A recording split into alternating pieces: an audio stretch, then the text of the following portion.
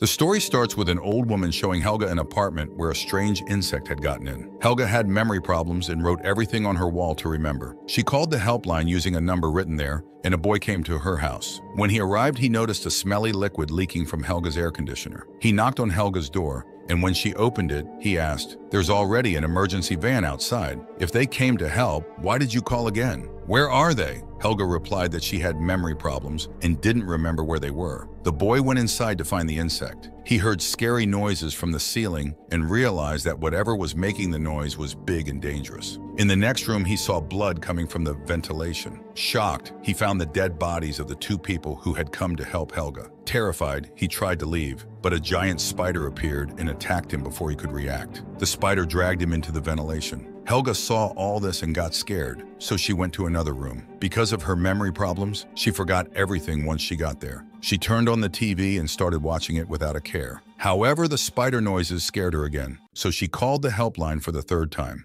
Then the scene ended. Now let's go back to 4 days ago to see how this all started. 4 days before today, a meteor from space crashed into Helga's apartment. Next door to Helga, her granddaughter Charlotte lived with her mom and stepdad. Charlotte often visited her grandmother by crawling through the ventilation pipe because she kept a lot of her toys at Helga's place. On that particular day, Charlotte went to Helga's apartment to get her toys and saw the meteor. A strange spider was on it, and Charlotte found the spider fascinating. She decided to put the spider in a jar and then went back to her own apartment. Charlotte's stepdad was a comic book writer. Charlotte usually helped him with his comic stories. That day, while he was drawing sketches for his comic, Charlotte suggested giving the character red eyes to make it look more evil, thinking it would make the comic sell better. Through their playful conversation, it was clear that Charlotte's stepdad loved her very much, but Charlotte still couldn't see him as her real dad. Charlotte's mom often went to Helga's apartment to take care of her because Helga's mental health had worsened after being betrayed by Charlotte's real dad. This betrayal hurt Helga so much that she started to forget everything. Despite everything, Helga loved Charlotte dearly.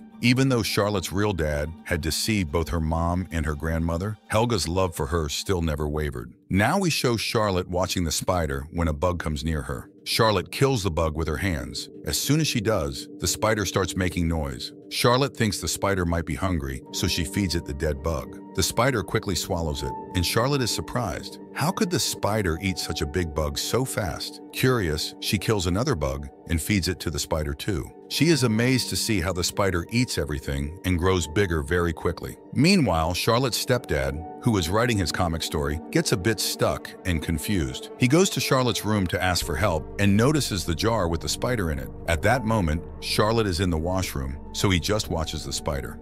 When Charlotte comes back, he tells her, "I need your help with my story." Charlotte replies, "Don't worry, I will definitely help you, but I need to sleep now." Her stepdad goes back to his room and they both go to sleep. Later that night, the spider starts moving around noisily, maybe because it's still hungry. What it had eaten wasn't enough. Looking for more food, the spider escapes from the jar. It crawls through the ventilation pipe to another apartment. This apartment belongs to Charlotte's stepdad's mother, who is also Charlotte's second grandmother. The spider attacks her pet parrot. In the morning, Charlotte's grandmother discovered the gruesome scene and screamed loudly. Charlotte's dad rushed over and found his parrot lifeless. It was a horrifying sight. They wondered who could have done such a thing. Charlotte's grandmother suggested it might have been a rat or some other animal. They called emergency services and a rescue officer arrived. He determined that the damage was caused by an insect, likely one with a venomous sting that harmed the parrot. They began spraying for insects throughout the house. When they got to Charlotte's room, she refused to allow them to spray. She explained that she had a pet spider that she cared for and raised. She insisted that she wouldn't let anyone harm it. After the officer left, Charlotte started playing with her spider again. She fed it some bugs and noticed that certain scents, like her mouth fresheners, seemed to scare the spider. Later that night, after everyone had gone to sleep,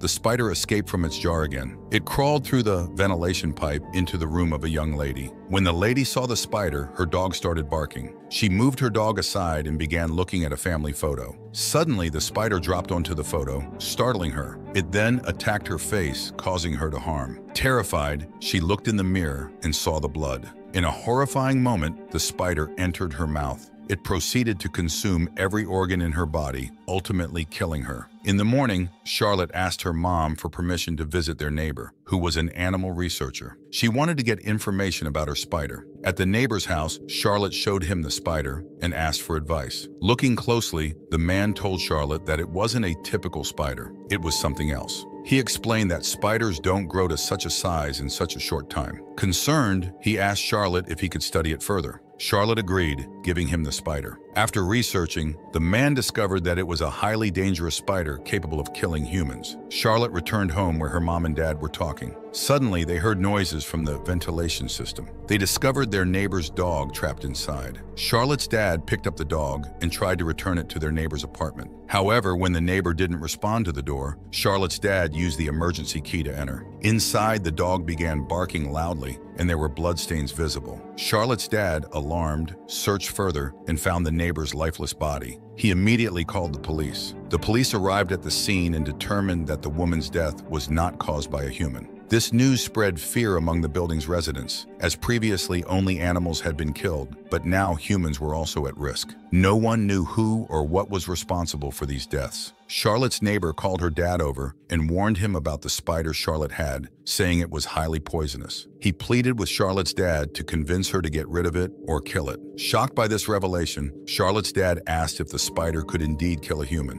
When assured that it could, he became concerned. Returning home, he confronted Charlotte, expressing his worry. He asked her if she knew how dangerous the spider was and insisted she couldn't keep it. Charlotte responded angrily, saying he wasn't her father and couldn't dictate her choices. She asserted that she believed the spider was harmless and insisted on keeping it, firmly declaring it was her decision. The scene transitions to the dark of night. The spider, now housed in the neighbor's residence by Charlotte, systematically killing every animal and bird in the house. It eventually moves through the ventilation system, unseen and lethal. Meanwhile, Charlotte returns home with the dog of her neighbor, unaware of the impending danger lurking within her own home. The dog, sensing the presence of the spider in the ventilation shaft, begins barking loudly, a desperate warning that goes unheeded in the chaos of the moment. Switching scenes again, we find ourselves at Charlotte's second grandmother's house. Distressed and frantic, she searches every corner for her beloved missing cat. Her anxiety peaks when she hears faint meows emanating from the ventilation. Rushing to rescue her trapped pet, she is suddenly ambushed by the spider, its venomous strike incapacitating her and leaving her helpless and alone. Back at Charlotte's house, tension escalates as her parents engage in a heated argument,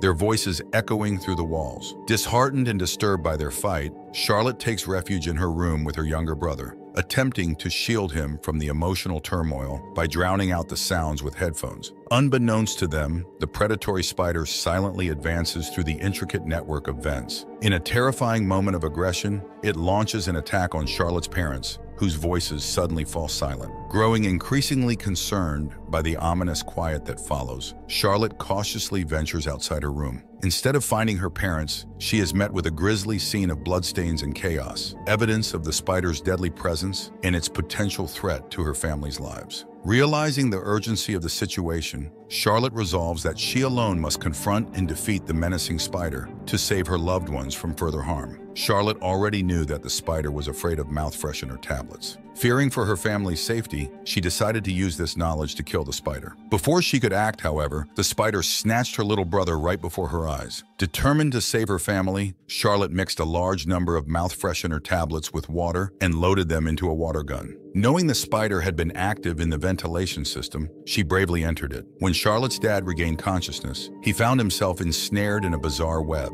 Before him, trapped in the same web, were his mother, son, and wife. Desperately, he tried to free his mother, but the web gave way and she fell. Through the ventilation, Charlotte reached Helga's house, where she discovered her second grandmother's lifeless body. Still unable to locate her parents, she questioned Helga about what had happened. Helga, afflicted by forgetfulness, couldn't recall anything. As Charlotte spoke with Helga, she noticed the scent of mouth freshener on her clothes. Realizing this might be why the spider hadn't harmed Helga, Charlotte instructed her to stay put and call for help. Just then, she heard her stepdad's voice coming from the elevator, giving her hope that he might still be alive. Charlotte swiftly moved towards the elevator and found her dad ensnared in the spider's web. With mouth freshener in hand, she quickly sprayed it on her dad, causing the webs to break apart. She explained that the mouth freshener water could kill the spider and free its victims. Determined to rescue everyone else, they set out. Meanwhile, the scene shifts to the rescue officer returning to the building to check on Helga, just as we saw at the beginning. Upon entering, he noticed green liquid leaking from the air conditioner. As he stepped further into Helga's house, the spider attacked him viciously. Charlotte and her dad rushed to the scene, but they too were attacked and injured by the spider. Despite their injuries, they tried to save the rescue officer, but the spider reappeared. Thinking quickly, Charlotte's dad used the mouth freshener water to scare the spider away temporarily.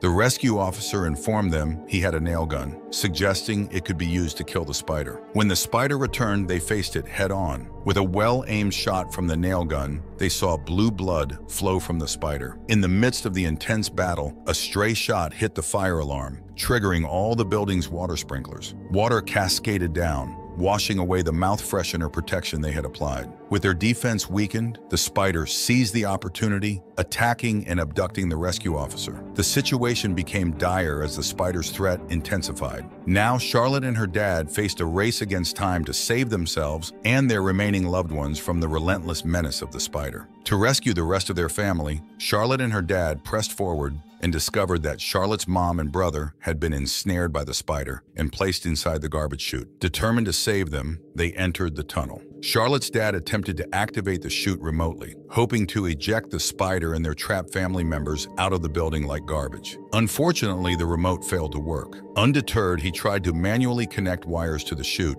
but he was electrocuted severely and collapsed, appearing lifeless. Before Charlotte could react, the spider approached them menacingly. Actively thinking, Charlotte quickly pressed the tunnel's button. This time, the chute's door responded, swiftly closing just as the spider reached it, trapping and ultimately crushing the spider. Relieved that their ordeal with the spider was finally over, they emerged from the tunnel. They rushed to Charlotte's dad and discovered he was unconscious but alive. They managed to revive him, and there was a joyous reunion as they embraced. In a heartfelt moment, Charlotte addressed him as her dad for the first time, surprising him. Overwhelmed with emotion, they all hugged, believing their troubles were behind them and looking forward to a brighter future. However, the story took a chilling turn. It is revealed that there are numerous spider eggs inside, hinting that the danger was far from over. The uncertain future left them apprehensive and unsettled. With this ominous and mysterious conclusion, the story came to an end. Thanks for tuning in, guys.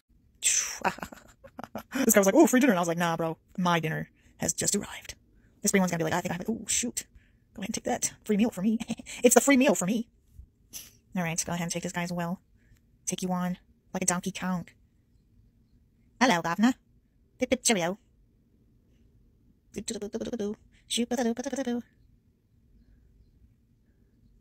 Alright, I'll go ahead and take that. And just when you thought, you're too late, I've already eaten him. Excuse me. Delicioso. Anyways, this is the guy that is my arch nemesis, remember? From earlier? Yeah. He's back for more. I told you he'd be back. I told you he'd be back. You remember me from earlier, by the way? You'll never catch me alive, couples. I'm too hyper. I just had breakfast. Sorry. Alright. How about I let him come to me? Yes, yes. If you want revenge, you come this way, sir. Oh, look at you, squishy. He's so tiny. He's like a mini version of my arch nemesis. Ooh. Yeah, that sucks. I want a little piece of that. Let me get some of that action. Oh, yep. Give me that.